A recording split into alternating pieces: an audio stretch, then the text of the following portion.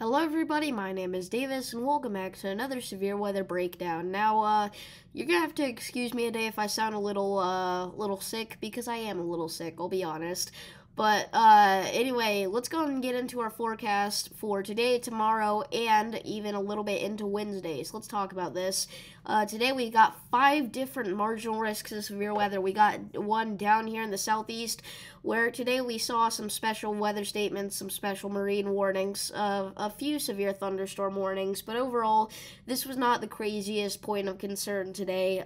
Louisiana, however, probably is, because, I mean, even right now, while I'm filming this and while this is being uploaded, there are tons of severe thunderstorm warnings down in Louisiana right now for 60-mile-an-hour winds, some small hail, so be sure to be on the lookout. We have a marginal risk in Missouri here, because today we had a big line of storms, kind of a cluster of storms actually, move down through Missouri. However, these were not that powerful, and they didn't really get any special weather warnings or anything, and it did start to drift off into southern Illinois and Paducah, Kentucky region, but then it kind of fizzled out. And then we have a north risk up here in the high plains, and I'm not really sure why there was a risk up here, because, I mean, maybe in the very early morning we saw a little bit of action, but, I mean, in places like Colorado and Wyoming, there was nothing, so not really too sure what that's about. But then down here in the southwest, we have a marginal risk for Arizona. That does include Phoenix, and that does include Tucson. And there were a lot of storms.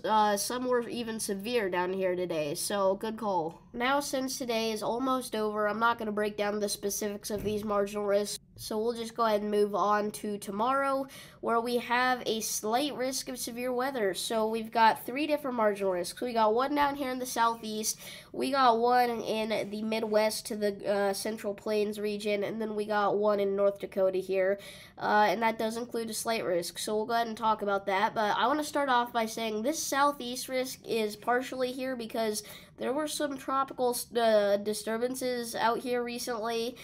There were some that had a slight chance of developing and heading towards this area. However, now it's not looking like that's going to happen, so this marginal risk might actually get removed or become smaller.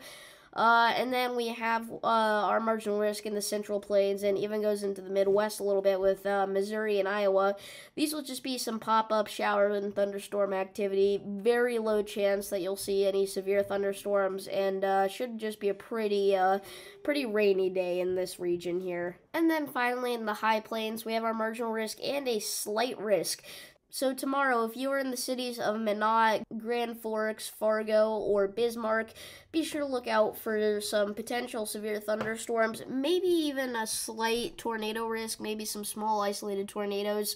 So let's go and break down the threats for tomorrow. We have no tornado risk above 2% for tomorrow. That doesn't mean you won't see a tornado, or more likely a tornado warning, but it does mean that the chance of that is very low. Then our damaging wind risk, which is driving a slight risk up here in the High Plains region.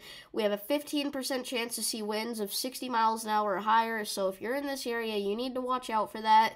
And then we've got our hail threat, and as you can see, it's the exact same, but we don't have that southeast risk because this kind of goes more into my tropical disturbance point, because usually hurricanes and tropical storms / tropical depressions don't bring as much of a hail threat as they do a wind threat, which is why there's no hail threat down here.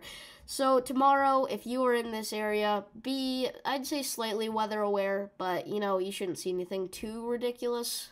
And then here we are on Wednesday, where we have a marginal risk of severe weather up here in Wisconsin, Michigan, and Minnesota. There has been some rumors that this will get moved down south a little bit more in the coming days, potentially into Iowa, Illinois, Indiana, and Ohio. So the Midwest might need to be slightly weather aware on Wednesday. But yeah, that is it for today. There's not too big of a threat, really, for the next few days, but you still need to be watching out, especially tomorrow if you're in this region. But yeah, other than that, thanks for watching. Make sure to like and subscribe, and I'll see you in the next one. Peace.